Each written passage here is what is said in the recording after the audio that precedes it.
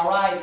This evening's sermon I had mentioned last week, it's not necessarily a series, but I'm going to be preaching somewhat of a part 1, part 2 on the promise of God. Last week I talked about our inheritance through the promise of God. This week I'm going to talk about the genealogy of the promise of God. Now I'm going to have more of a longer, introduction to kind of set the stage for what I'm going to be talking about shortly here in just a few minutes. But I want to make a statement before I go on right now. I submit to you that the entire Bible, from beginning to end, dispensationalists will disagree with this, many people will disagree with this. The Bible and the Old Testament scriptures, all of them, the sole purpose is to point towards Jesus Christ. That is the sole purpose. From the time the Gospels were written, that actual time when it took place on this earth, his life and when he died, everything after that, the scriptures all just point you back to the cross. That is the purpose of the Bible. That is the purpose of all of humanity, is the pivotal point of history, of everything. People want to study history. They want to find out, hey, what's important in life, what's significant. There was a moment when God in the flesh died on the cross, and all of history was looking up to that point, and right now all of history, all of present day just looks back to that. Right. That is the purpose of life. It truly is. The Bible starts out in Genesis chapter number 1, where God creates man. I've heard many people say that the Bible, in a sense, is about God. It talks about God and it talks about man. And you have, in Genesis chapter 1, you have God creating man, God creating creation, and he has a relationship with his creation. That relationship is broken. You see at the end that God finally redeems all of mankind and he restores that relationship, right? But it had to take place through God as a man. He brought that relationship back together. And from the very beginning, he desired that relationship again. That same God desiring that relationship with his creation was the one who brought the relationship back. And that's how it's restored in Revelation chapter number 22. Now, before I get into more of the introduction that will be relative to the sermon tonight, I want to give you just a couple of things about the King James Bible and why I believe that every word in the King James Bible is perfect. I believe it's pure. Amen. From the bottom of, from the top of my head to the tip of my toes. I believe it's pure. It's perfect. Every bit of it. Every word. I believe it's perfect in the English language. Let me say that because a lot of people that would agree with that, but then they would disagree with this. I believe that the order of the books are perfect. And I believe if you look at the order of the books and you study the order of the books, no man could put them in this perfect position, in this perfect place. Flip back just to Malachi, chapter number 4, the very end of the Old Testament.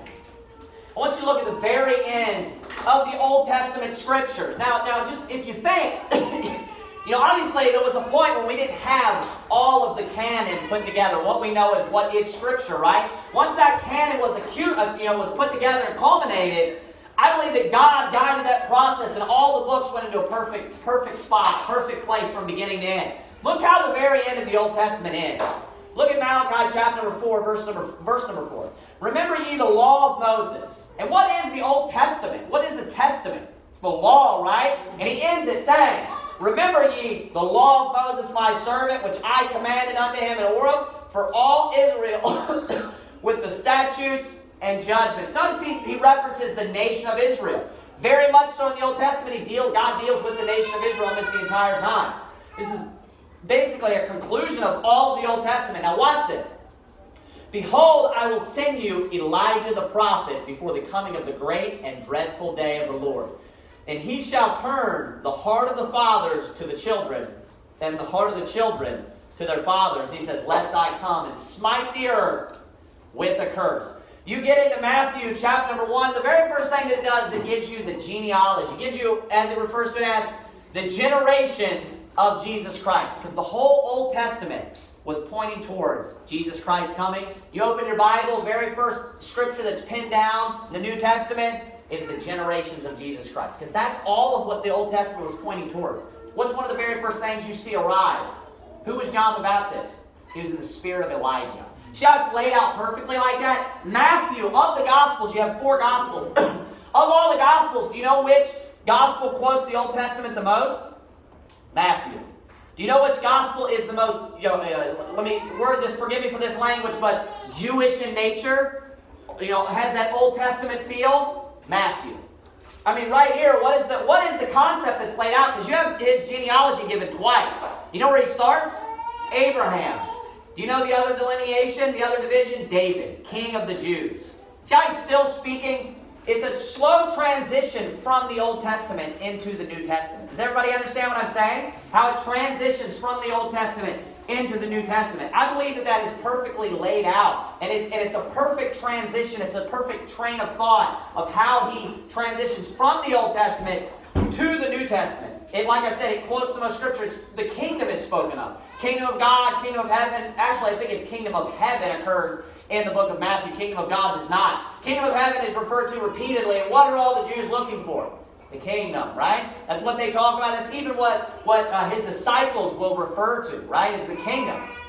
The whole Old Testament is just pointing towards Jesus. And then all of the New Testament, all of the scriptures, all of them, which were written afterwards, they're all pointing you to. Everything points to the cross. Everything. And we're going to take a look here in just a moment, but basically the summary of all the Old Testament is, part of it is here in Matthew chapter number 1. Turn your Bibles to Luke chapter number 3. But really, you can say that it's in Luke chapter number 3. Now, in Luke chapter number 3, what you have is you have the genealogy of Jesus Christ. But it doesn't only begin with Abraham. It doesn't only begin with Abraham. It's actually given in reverse order. It begins technically with Jesus. And then it goes all the way back, and it doesn't stop at Abraham. Let me word it that way. It goes all the way back to Adam. The entire Old Testament, this is what I'm going to get into tonight, the genealogy of the promise. The entire Old Testament, the purpose is to trace that bloodline from the very first man that was ever born on this earth all the way to the Messiah. All the scripture that's written about, of course, there's other principles we can learn. There's other things, the giving of the law, all of that. But the overarching purpose, the overarching point of life in general is for the Messiah to come and redeem us, and that God receives glory as the Messiah. The whole Old Testament is just a following of that bloodline. All the way from beginning of Genesis chapter number 3, which we're going to look at here in just a minute, all the way to the birth of Jesus Christ. Now, if you look here in Luke chapter number 3, in verse number 23 is where it begins. Luke chapter number 3, verse number 23 says this, and Jesus himself began to be about 30 years of age, being, and then it says, as was supposed. That meaning, that's what people think, or that's what people supposed or thought. They presumed that. As was supposed, the son of Joseph, implying he was not, because we know that God was his father, which was the son of Heli, which was the son of Mathat, which was the son of Levi, which was the son of Melchi, which was the son of Janah, which was the son of Joseph, which was the son of Mattathias, which was the son of Amos, which was the son of Nahum, which was the son of Ephli, and it goes on and on and on. It goes through all of these kings. If you read through here, you can go and find these kings. It follows that bloodline all throughout Judah. That promise is given to Abraham. The promise is then afterwards given to David. And when it's talking about all these kings, especially the kings of Judah, it mentions Israel as well, because there is definitely a significance of the people that were, when they had split ways and they became, basically they're considered Sumerians by the time Christ appears. But they're definitely, significant because they have a lot of dealings politically with that other nation, at that time. But when it's, you need to pay attention to these. This is my introduction point. You need to pay attention to all of the kings that are spoken of. Zerubbabel. Why is this guy important? Do you know why? Because he's found in this genealogy. Do you know why all those kings were all spoken of? Everything that was recorded all throughout the Old Testament, because it was pointing towards the promise that would ultimately be fulfilled through that seed that you're reading about all throughout the Old Testament, the entire time. It's just waiting. And you never know when the Messiah is going to be born next. Everyone's waiting. No one knew the exact time. There were hints that were given. There was a timeline that was laid out in the book of Daniel. But before that timeline, they're just waiting for the Messiah. And that promise started all the way back in Genesis 3. A lot of people would disagree with that. That's why I'm making this point right now. A lot of people would say, because they have a system, dispensationalists have a system, the Adamic covenant, right? The Abrahamic covenant, the Noahic covenant. And they say all of these are separate covenants, they're not the same. And the promise that was given to Abraham of the coming Messiah Yeah, you can find hints of it in Genesis 3, but that's not the same promise, they say. They say that's not the same gospel. I submit to you, and we're going to look at an example of this tonight. But every promise of the people that you find in his genealogy, every covenant that's given of a seed passed down throughout his lineage is the same covenant and the same gospel and the same a promise of the same seed that would ultimately come, which would be Christ. Now, if you keep following this, it goes back. We can see David there, verse 32, which was the son of Jesse, says which was the son of Obed. And David was obviously right before that. You keep going down, and then verse 38 finalized there, which was the son of Enos, which was the son of Seth, which was the son of Adam, which was the son of God. Now, I want you to turn your Bibles to Genesis chapter number 3, where this promise was first given, was initially given of the coming Messiah. And I'm going to prove to you that the same covenant, plain scripture, irrefutable, the same exact covenant here that's given to Adam and Eve of the seed that would be born of them, they would be the progenitor of, that the same covenant, the same promise that was given to them is the same promise, the same covenant given to you. Look in Genesis chapter number 3, look at verse number 13. It says, speaking unto the woman, and the Lord God said unto the woman, What is this that thou hast done? And the woman said, The serpent beguiled me, and I did eat. And the Lord God said unto the serpent, Because thou hast done this, thou art cursed above all cattle and above every beast of the field. Upon thy belly shalt thou go, and dust shalt thou eat all the days of thy life. Watch this. And I will put enmity. That's the feeling of being an enemy, or the state of someone being your enemy. Like animosity almost. And I will put enmity between thee and the woman.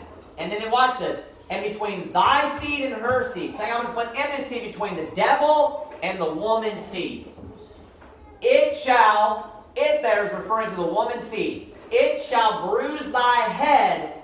Watch this. And thou shalt bruise his heel. Saying the seed is going to bruise the serpent's head.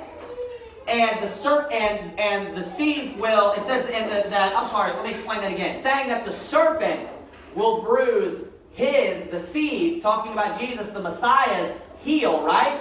And he will bruise his head, the seed will. Saying that he will ultimately defeat the serpent, defeat the devil. Sin has been now brought into the world, right? And who brought that into the world? Who was the tempter, if you will? Satan, right? So when we get victory, ultimately over death and over hell, we are receiving victory over Satan. Satan was the one who initially brought sin into the world. Obviously, man made the decision, but he came, the tempter came, and he was the catalyst to that. He caused them to be tempted. He went and tempted Adam and Eve, and they ate thereof. Now, I want you to turn, keep your hand here, because we're going to spend a lot of time in Genesis. But I want you to turn over to Romans chapter number 16. Romans chapter number 16. So who was that seed that it was referring to again? It was Jesus, right? Romans chapter number 16. Because a lot of people, like I said, they'll break up their Bibles into all these different promises, all these different inheritance, all these different covenants. They have the Adamic covenant. They have the Abrahamic covenant. They have all these different, the law, grace, right? It's all the same. It's all the same covenant that's ultimately going to be inherited through Christ. Look at Romans chapter number 16. This would be considered written in the church age to a dispensationalist, right? Look at Romans chapter number 16. I want you to look at verse number 20.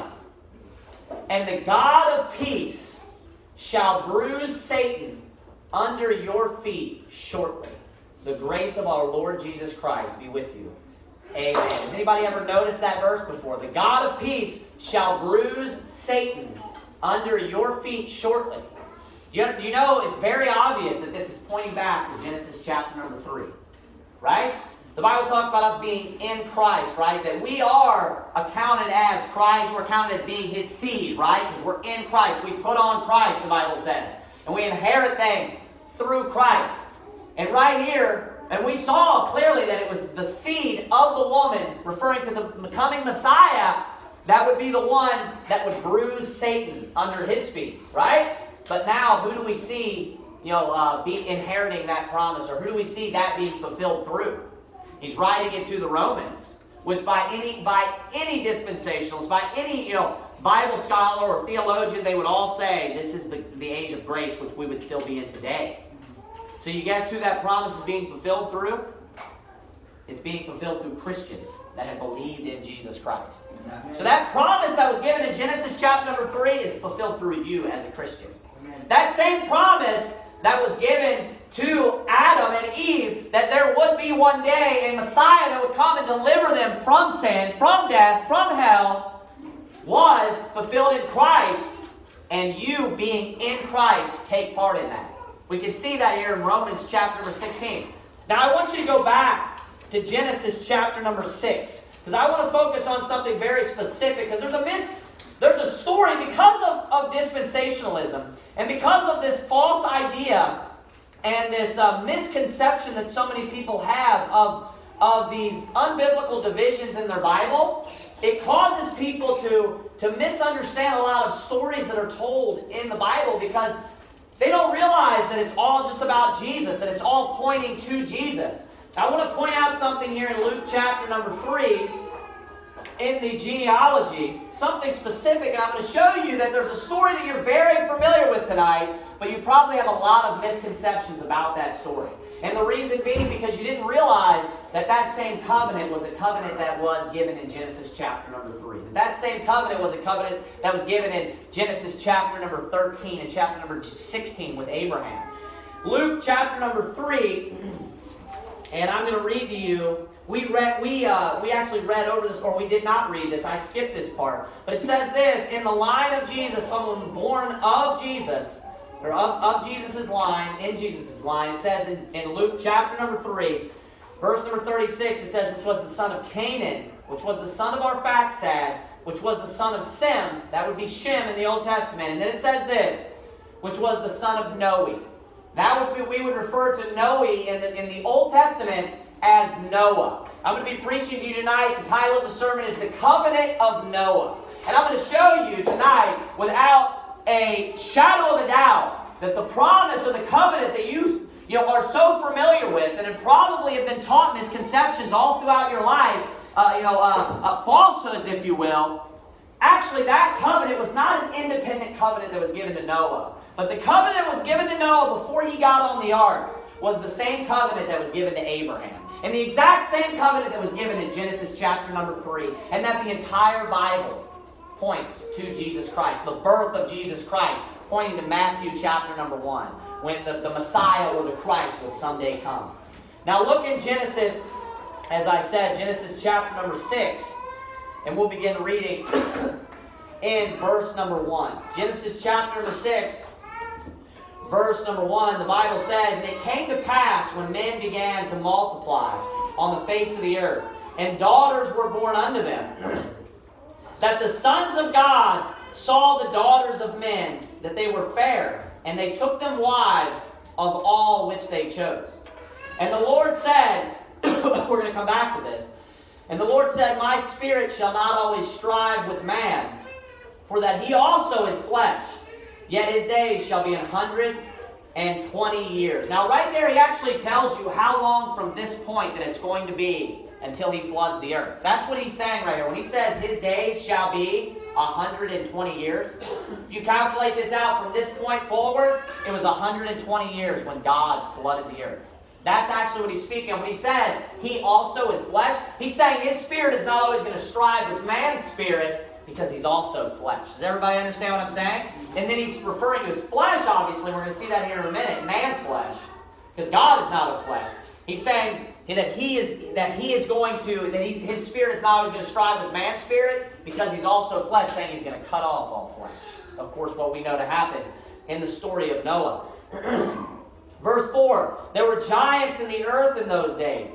And also after that, when the sons of God, came in unto the daughters of men, and they bare children to them, the same became mighty men which are of old, men of renown. Now there's a false doctrine, right, that will be taught from verse number 4, known as the Nephilim doctrine, right? Nephilim just means giant in Hebrew. That's all that the word means.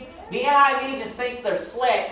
I believe it's the NIV, and they just transliterate the word Nephilim. That's all that they do. And then people, all these internet keyboard warriors, are like, Nephilim. That sounds cool. Yeah, it comes from another language, goofball. That's why. Nephilim, it's not some cryptic doctrine. All it means is giant. And you can get an idea. People will say, like, they'll go to like the book of Enoch, which is trash and garbage and is not the Bible. Amen. They'll go to the book of Enoch and they'll read in the book of Enoch where it says that there were men that were 400 feet tall. That's nothing even close to what the Bible is the definition of a giant is. Right. The Bible gives you definitions of what giant. The tallest man was like, what was it, like 13 feet or something like that? If even that, 12 foot. Something like along those lines. It's no bigger than like 14, 15 feet for sure. 13 may have even been a couple of feet larger than the tallest man. I think his bed is 13 feet. So he's probably like 11 feet, something like that. Do you realize the difference between 400 and 11 feet tall? Yeah.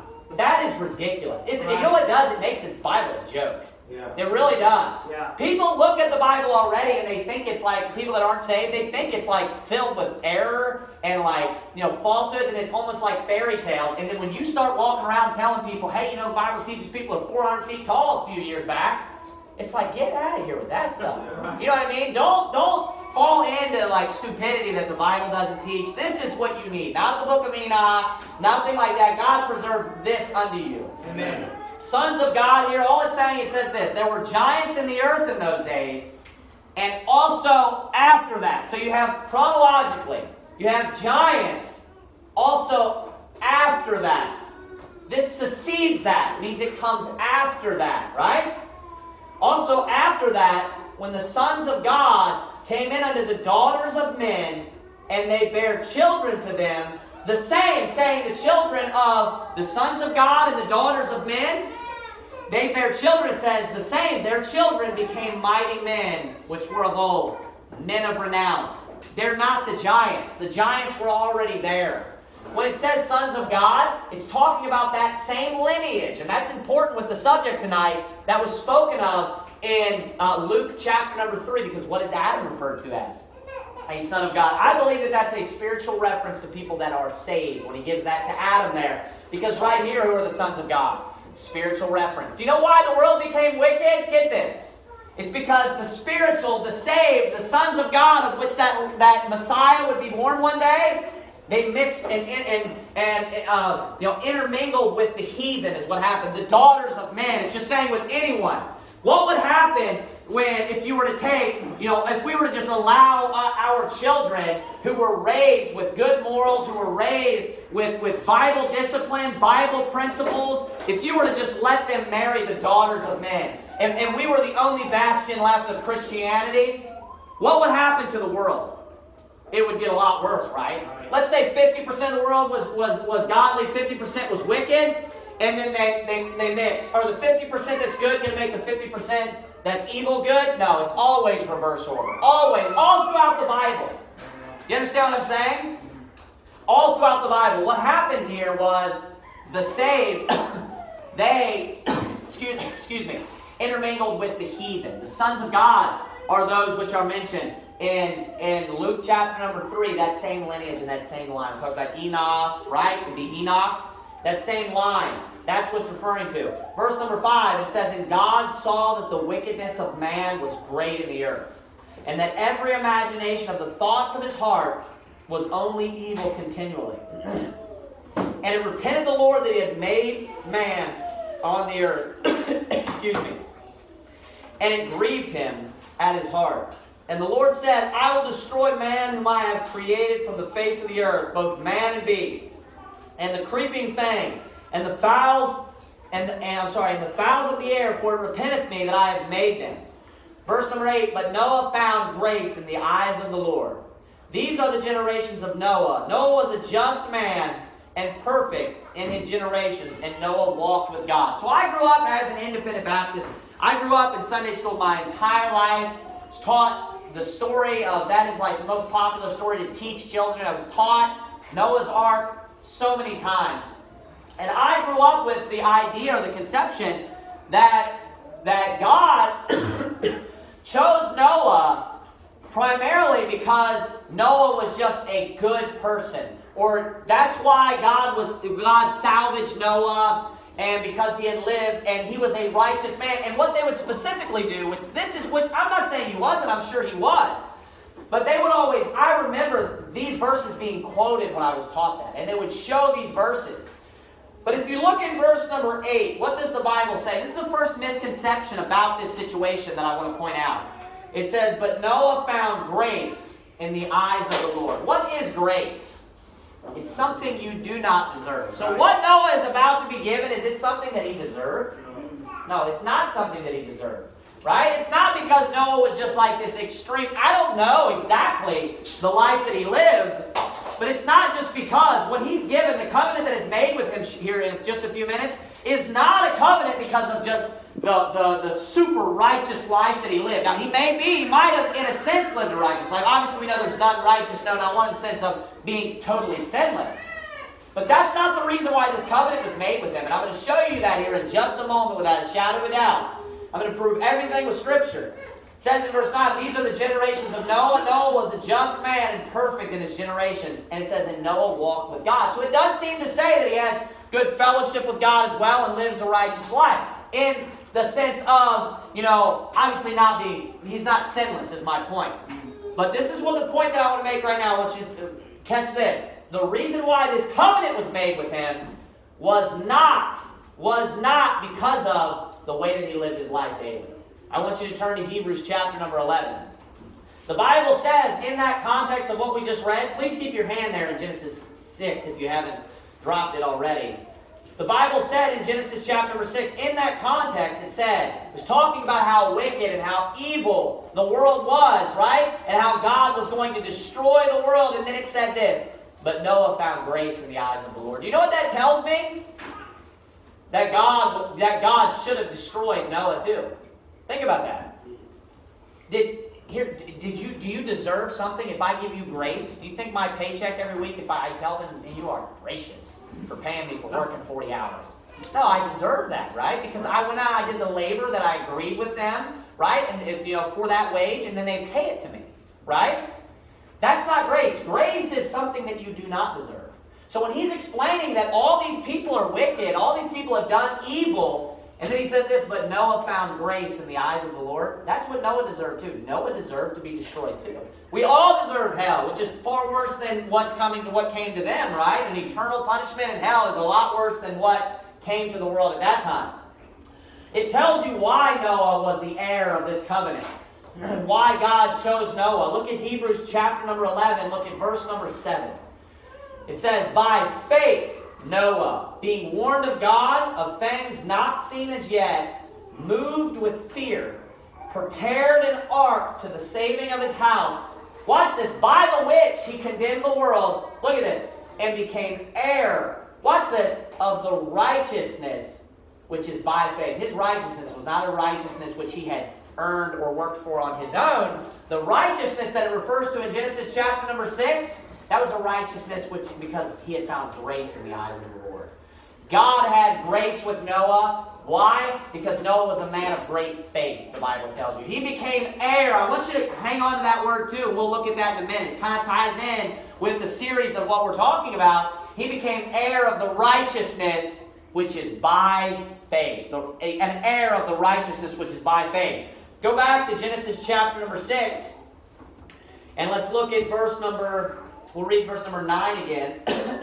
Context begins there. These are the generations of Noah. Noah was a just man and perfect in his generations, and Noah walked with God.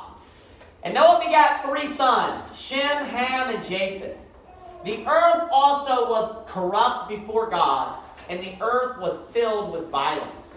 And God looked upon the earth, and behold, it was corrupt, for all flesh had corrupted his way upon the earth. And God said unto Noah, look at this. I want you to pay close attention. I'll point out a second misconception to you in the story of Noah. God said unto Noah, the end of all flesh is come before me, for the earth is filled with violence through them. And behold, I will destroy them with the earth. Now I want you to think about this for a minute. The statement that God just made unto Noah, does it seem like God's mind is made up? on who and how many of those that are on the earth of he's going to destroy, or his mind really isn't made up? Do you understand the question? Does it sound like, hey, I'm going to give them a second opportunity and I'm going to send you forth to preach, right? And if they repent, then they do this, or it's already too late. It's too late. He said very plainly, he said, the end of all flesh is come before me, right? For the earth is filled. He's talking about everyone. For the earth is filled with violence through them. He says, and behold, I will destroy them with the earth. All flesh. Verse number 14, we'll read through here. Make thee an ark of gopher wood. Rooms shalt thou make in the ark, and shalt pitch it within and without with pitch. It's a tar-like substance. And this is the fashion, or the manner, the way, which thou shalt make it of. The length of the ark shall be 300 cubits, the breadth of it 50 cubits, and the height of it 30 cubits. A window shalt thou make to the ark, and in a cubit shalt thou finish it above. And the door of the ark shalt thou set in the side thereof, with lower, second, and third stories shalt thou make it. Watch this. He's going to reiterate. And behold, I, even I, do bring a flood of waters upon the earth. You know, when kids learn about the story of Noah, what do they always tell you? There's animals, and they get on the ark. Do you know, it's almost like God knows. God, I'm sure he does, of course. I know that God, because he knows all things. It's almost like God purposely words things these ways, because he knew that people are going to have misconceptions of who he is. You understand what I'm saying? Because people like God wouldn't do that. And a lot of atheists, even if you've looked at material that are put out, why they don't believe in God, it's like, because he's mean. Because he did all these things to people, and he killed so many people, so I don't believe in him because he's mean.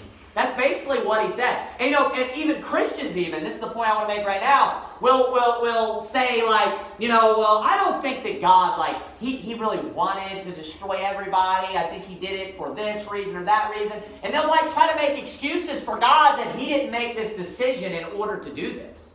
You know what I'm saying? Obviously, God didn't want the whole world to perish, but God, look what he says right there.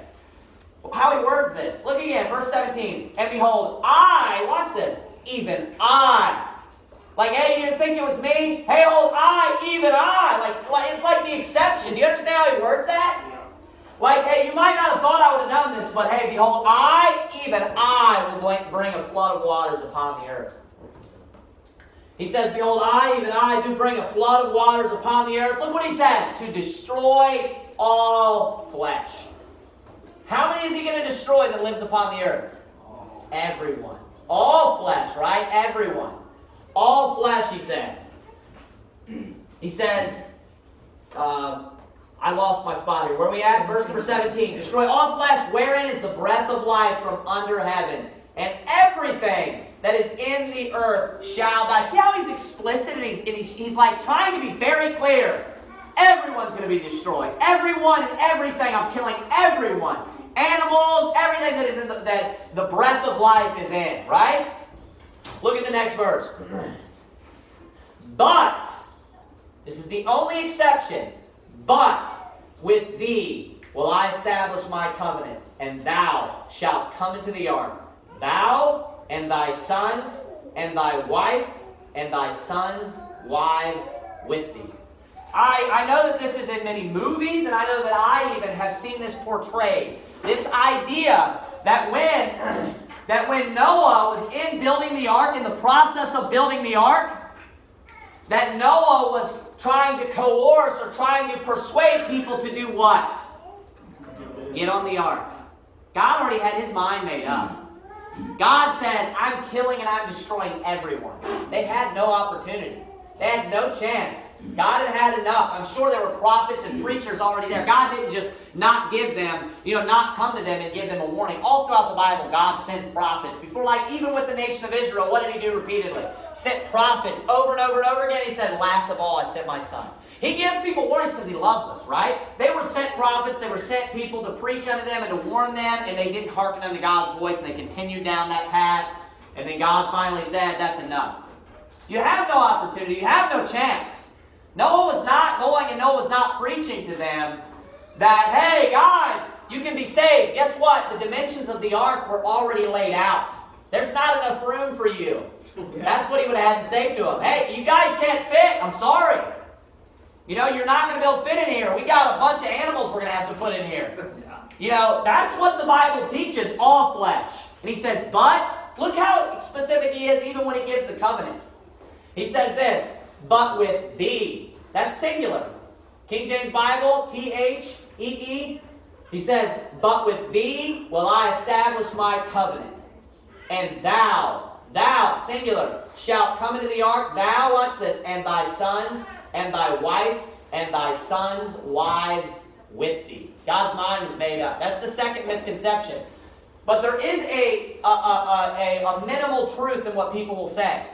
Because they say that Noah was preaching, right? They say he was preaching to get people in the ark. It's true that Noah was preaching. That's true. But the message that Noah was preaching is not what they say he was preaching. I want you to turn in your Bibles, go to 2 Peter chapter number 2. 2 Peter chapter number 2. Now when the Bible said that Noah was a righteous man, we looked it up there in Hebrews. How was Noah righteous? How did Noah receive his righteousness? What did the Bible say? Faith. Through faith, right? Look at 2 Peter chapter number 2. Whoops. I'm losing my spot here. 2 Peter chapter number 2. I want you to look at verse number 5. Look at verse number 4. For if God spared not the angels that sinned, but cast them down to hell and delivered them into chains of darkness to be reserved unto judgment. Watch this. And spared not the old world, but saved Noah, the 8th person.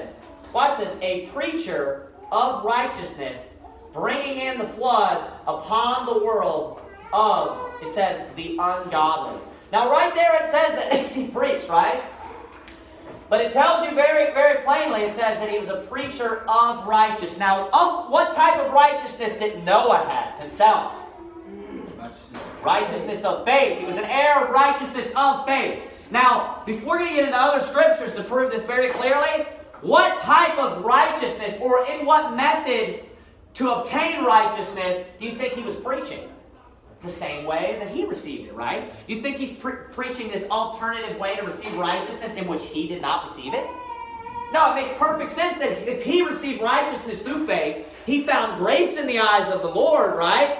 He was preaching during this time. God said he gave him 120 years, right? During that time, the Bible says that he was a preacher of righteousness. Righteousness, and he was the heir of righteousness, which is by faith. I want you to turn to another passage here. We're going to look at this more clearly. Go to 1 Peter chapter number 3. 1 Peter chapter number 3. Put a bulletin back there in Genesis 6. We will go back there here in just a few minutes. 1 Peter chapter number 3. We'll begin reading in, let's look at verse number 18. For Christ also hath once suffered for sins, the just for the unjust. Watch this. I want you to pay attention to the wording here.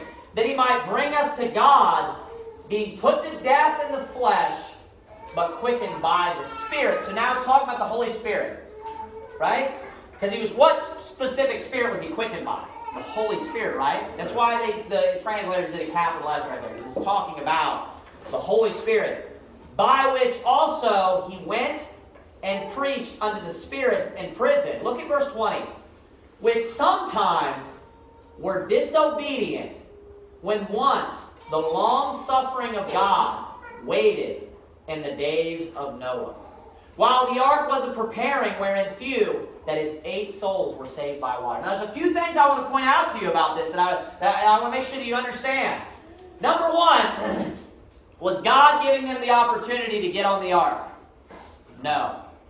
The people, obviously Noah and his family, but all flesh. Did they have the opportunity to get on the ark? They did not. He was going to kill them and destroy them no matter what. They were going to die no matter what. Right? But the Bible tells you clearly and plainly that during that time Noah was preaching, and he was a preacher of righteousness. We know the righteousness that he had was the righteousness of faith.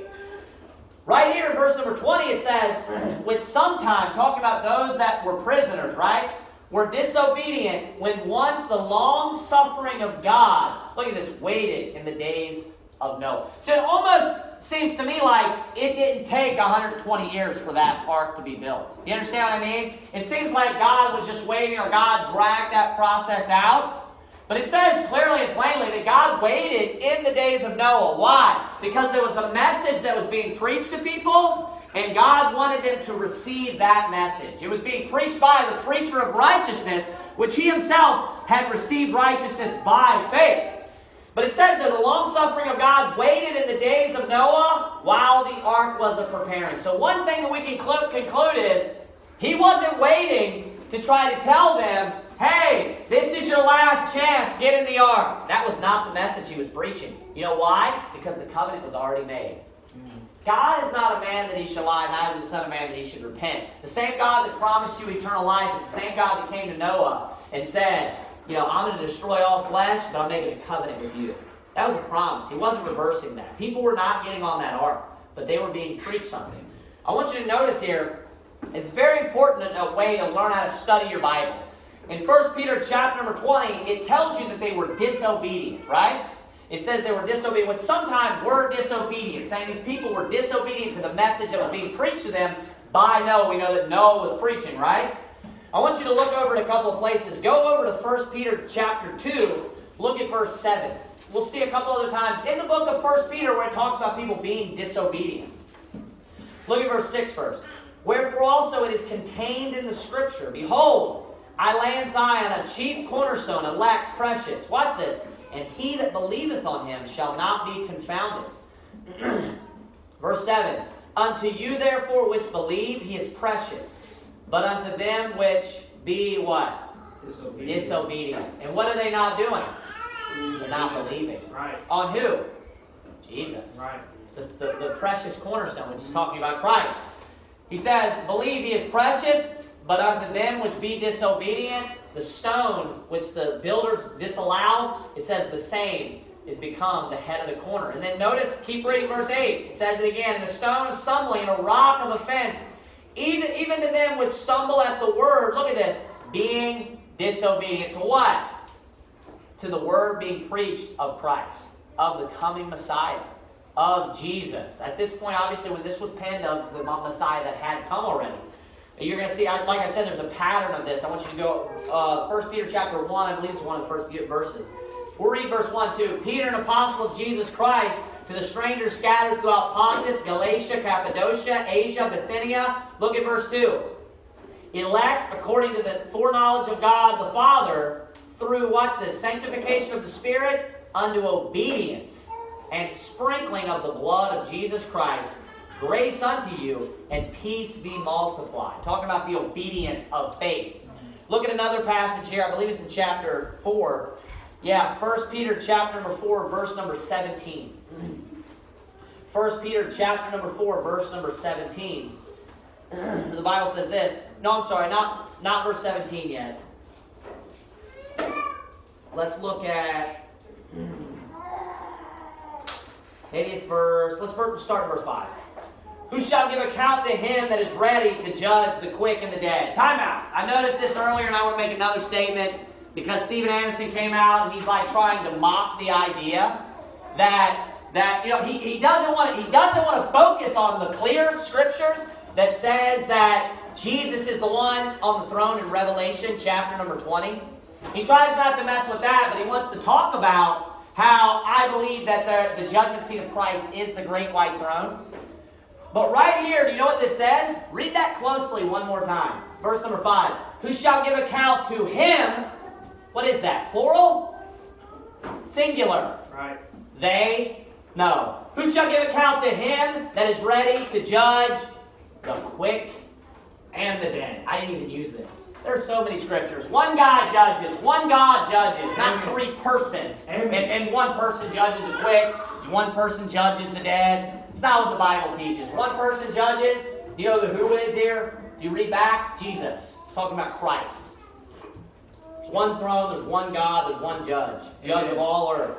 Verse number 6. For this cause was the gospel preached also. Look at this. For this cause was the gospel preached also to them that are dead, that they might be judged according to men in the flesh, but live according to God in the Spirit. I want you to jump back up right now. We're going to come back to this verse one more time. I want to read that quickly. Go to 1 Peter chapter number 3 again. Look at verse 18. For Christ also hath once suffered for sins, the just for the unjust, that he might bring us to God, being put to death in the flesh, but quickened by the Spirit, talking about the Holy Spirit, by which also, talking about his Holy Spirit, by which also he went and preached unto the spirits in prison. Now, I didn't look these verses up, and I'm not going to spend a lot of time on that. But when the Bible talks about, if you look up the spirits in prison, it's a very specific phrase. You know what it's talking about? It's talking about the unsaved. It talks about specifically the Gentiles in the book of Isaiah. It's mentioned 3 or 4 times. Over and over again. The spirits in prison, you know, if you're not saved, you're in prison. Right. That's what the Bible's talking about. You know how Noah went and preached unto them? By the Holy Spirit. Noah was a preacher of righteousness, and Noah was a prophet of God. Holy men of God spake as they were moved by the Holy Ghost. And right here when it says, by which also he went and preached unto the spirits in prison, and then it says this, which sometime were disobedient. So those that were in prison, or those that were being preached to, he's talking about in the story of Noah. It's the Holy Spirit that's preaching to them. It says, and they were disobedient when once the long-suffering of God waited in the days of Noah, while the ark was a-preparing, wherein few, that is 8 souls, were saved by water. You go down, it says, the like figure whereunto even baptism doth also now save us, not the putting away of the filth of the flesh, but the answer of a good conscience toward God, by the resurrection of Jesus Christ, who is gone into heaven and is on the right hand of God, angels and authorities and powers being made subject unto him. Go to the next chapter, 4 verse 1. For as much then as Christ hath suffered for us in the flesh, arm yourselves likewise with the same mind. For he that hath suffered in the flesh, watch this, hath ceased from sin, that he no longer should live the rest of his time in the flesh to the lusts of men, but to the will of God. For the time past of our life may suffice us to have wrought the will of the Gentiles when we walked in lasciviousness, lust, excess of wine, revellings, banquetings, and abominable idolatries. Watch this now. Pay close attention. Wherein they think it strange that ye run not with them to the same excess of riot, speaking evil of you. Who shall give account to him that is ready to judge the quick and the dead. Now look, pay close attention. For, meaning because, for this cause was the gospel preached also to them that are dead. Let's talk about those that are physically dead. Talk about those that would have physically died when Noah was there and Noah was preaching to them. They were going to die either way, right? They had no hope as far as physically. They were going to die. The message was not, I always hear people like, turn or burn. That wasn't the message. That wasn't what was being preached. It was the gospel. It was the heir of righteousness of faith who was preaching it. And then it says this though, watch it. The gospel was preached also to them that are dead. Look at this, that they might be judged according to man in the flesh, but live according to God in the Spirit. What did God say when he had made his mind up 120 years? I'm going to destroy all flesh. He said, my Spirit. What Spirit was Noah preaching by? Spirit of the Holy Spirit. The Holy Spirit shall not always strive. Why? Because they were disobedient. Many of them were rejecting the gospel. My Spirit shall not always strive with men. He said this, because they are also flesh. The reason why the gospel was preached to all of them, everyone that was upon the earth, or the reason why Noah was preaching to them, wasn't to get on the ark. He was preaching the gospel to them. That even though they were going to die, even though they were judged according to men in the flesh, they only had 120 years no matter what, they could live. After they died, they could live according to God in the Spirit. Look at, in this same chapter, 1 Peter chapter number 4, verse number 17. Watch. For the time has come that judgment must begin at the house of God. At the house of God. So who is being judged here? People that are saved or unsaved. The house of God would be saved people. Right? When Noah preached, you think people just no one got saved? No, people got saved. But guess what? They were judged according to men in flesh. He says, for the time has come that judgment must begin at the house of God. And if it first begin at us, What shall the end be of them that obey not the gospel of God? What's the obedience and the disobedience repeatedly in the book of 1 Peter? Obeying the gospel of God. Being disobedient to the gospel of God repeatedly. Look at what it says in the next verse. And if the righteous scarcely be saved, what does that imply? Are the righteous saved? Yes, but what does it mean scarcely? Barely. You know why? Because you still are punished in the flesh. That's why. Because the righteous who would have believed, and then the flood was brought upon the waters, were they saved? Yes, according to the Spirit. According to the flesh? No. The righteous scarcely be saved. Look what it says. The righteous scarcely be saved. Where shall the ungodly and the sinner appear? He's saying if even those that are saved are judged, even those that believed the message that Noah preached and of those that were obedient to the gospel when it was preached unto them, what shall the end be of them that obeyed not Noah's preaching? And what's the answer? Do you understand his point? They went to hell. That's his answer. They were judged according to men in the flesh. He said, my spirit shall not always strive with man. Right? You know, he said because he is also flesh. Saying he was going to put an end to the flesh. How is his spirit striving with man? Is there ever an instance where God just comes down and for years and years and years just strives with man and preaches? No, it doesn't happen like that. God uses men of God to preach his word. And Noah was a preacher of righteousness. Go back to Genesis chapter number 6. Genesis chapter number 6.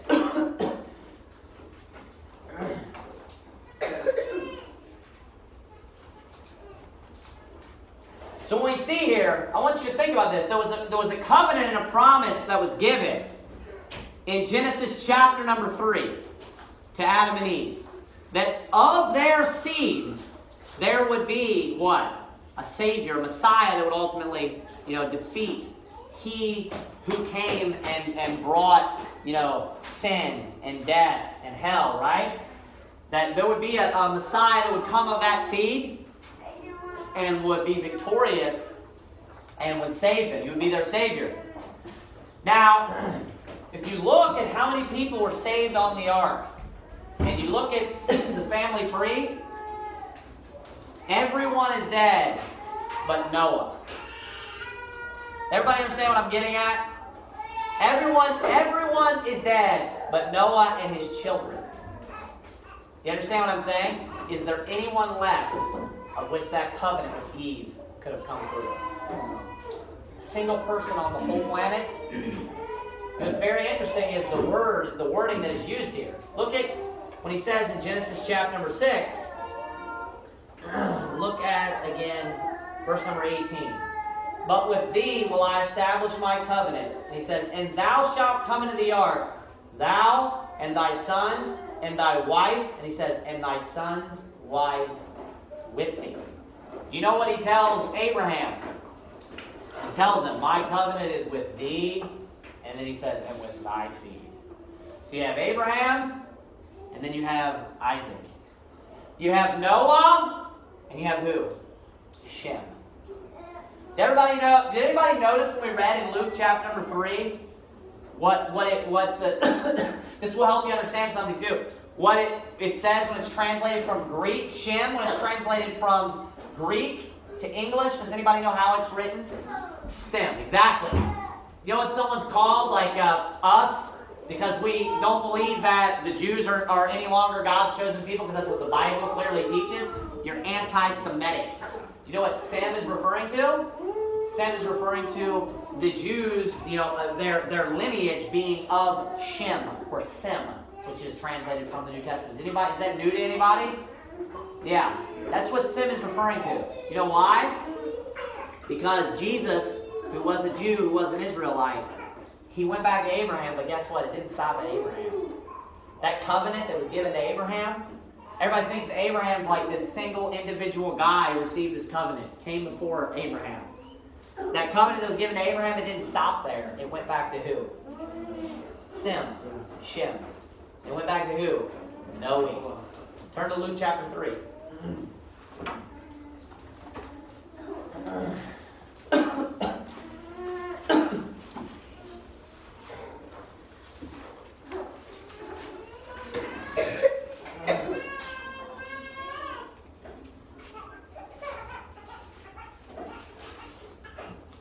chapter number 3, and yeah, we'll just read right there towards the end, where it says, verse 36, which was the son of Canaan, which was the son of Arphaxad, which was the son of Sem, which was the son of Noe. What did he tell him?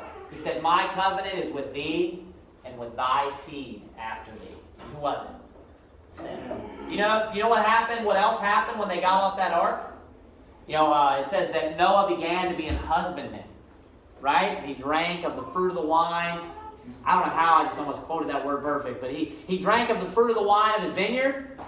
And then when he does so, it says he was drunk. And then what happens? Son Ham comes. And you know what happens to Ham? He says that Ham's cursed. And you know who receives the blessing? Sem, which was Shem in the Old Testament. You know what happens when Abraham has his son Isaac? You know what happens with Jacob and Esau? You know who's the eldest? Esau. You know what happened? It was taken from Esau and is given to Isaac. You know who's in that genealogy? Isaac. You know what happened with Jacob, very next generation? And you know who's the oldest? Does anybody remember who the oldest actually was? Reuben.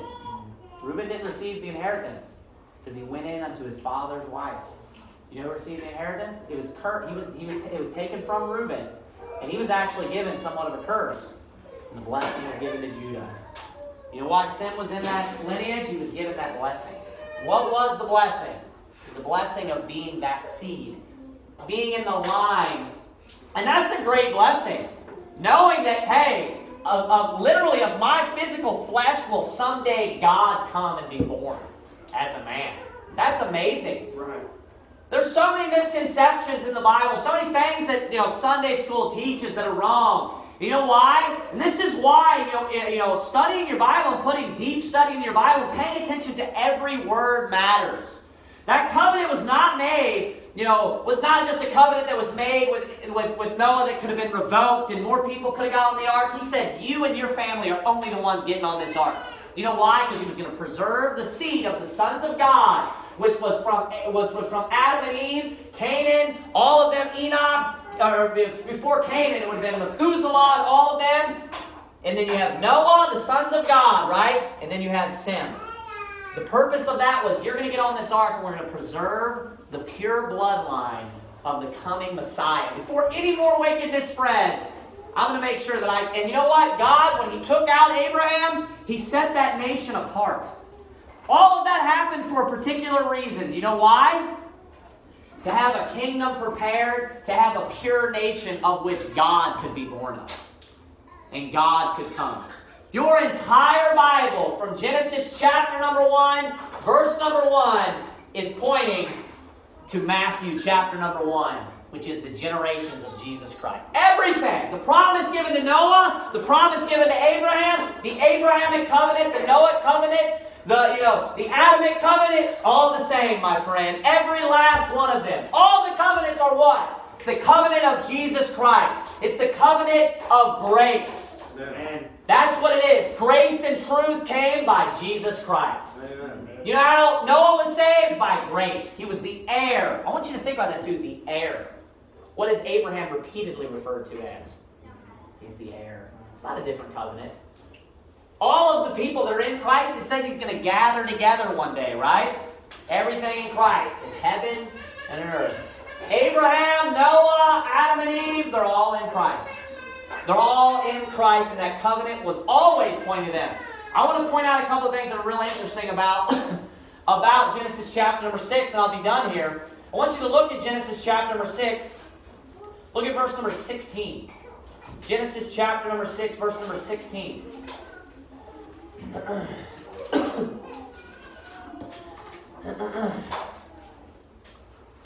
Genesis chapter number 6, verse number 16.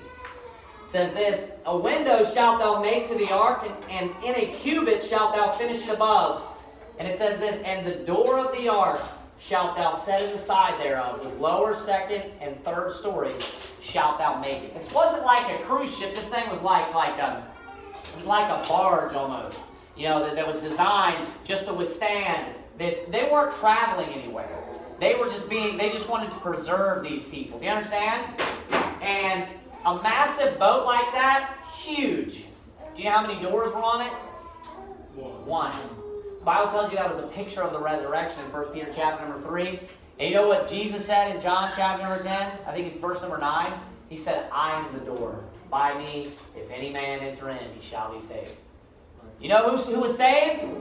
It's a perfect picture because you know who you had walking into there? You had Noah, and then you had Sem, which were the generations of Jesus walking in there, who would someday come and be born. It's very interesting. Everything, whether it be figurative, whether it be a literal covenant, do you know what it's all pointing to? That's why the things on the Godhead matter, my friend. That's why, because you know what it is when you start teaching this junk, Jehovah's Witness, subordinationism, that you have God the Father and then some lesser God underneath of Him?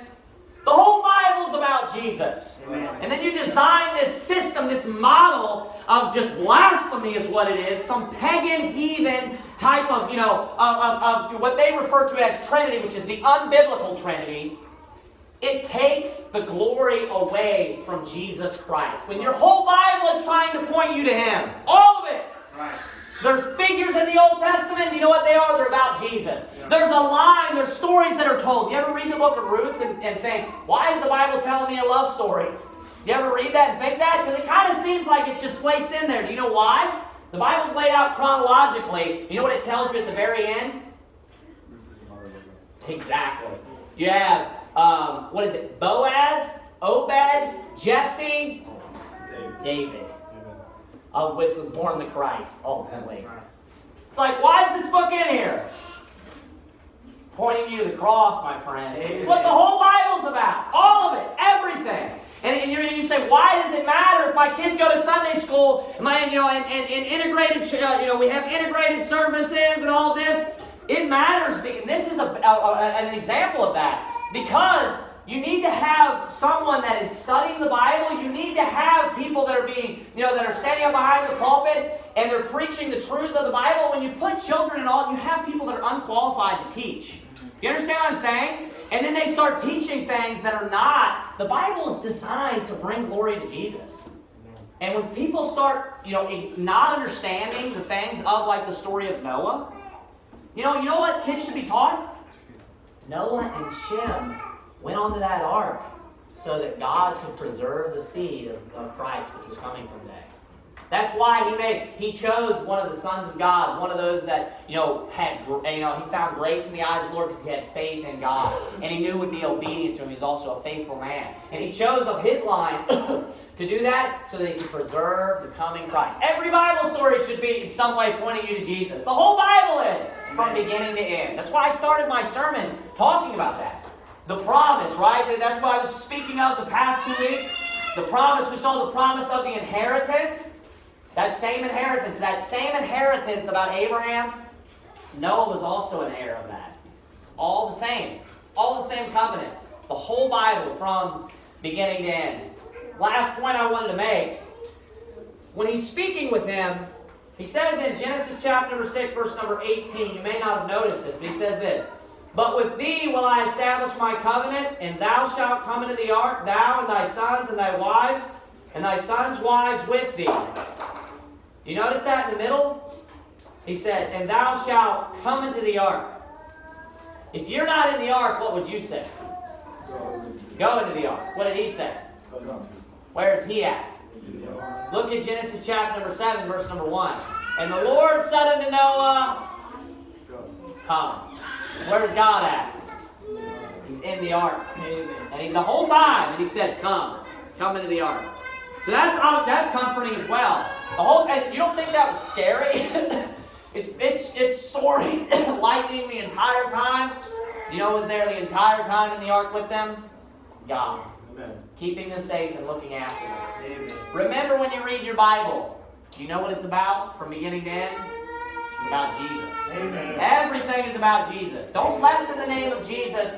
It's the greatest name ever. God has ordained that you will receive power and praise and glory and honor through the name of Jesus from all eternity. Amen. And all these Christians better get used to praising God's name, the name of Jesus, because that's the name above all names in this world and in the world to come. Amen. Get used to it. The name of Jesus Christ, the name above all names. Amen. Let's bow our heads and have a word for it.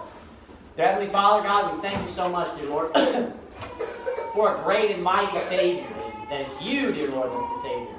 Dear Father, you didn't depend on somebody else because nobody else could have done the job, dear Lord. We thank you for just what an amazing book and how clear the truths are, dear Lord. And even if we're taught something confusing while growing up, it can always be straightened out if we become a diligent student of your word and we want to know the truth. Help us to always hear Valiant Baptist, to study, to show ourselves approved, and to desire to know the Bible and what the real truths of the Bible are. But not only that, help us to be valiant and to stand for those truths, no matter who stands against us. Enemies of your word, or even those that are Christians, dear Lord God. We thank you so much for your word, and just continue to bless us and be with us, dear God. In Jesus Christ's name, amen.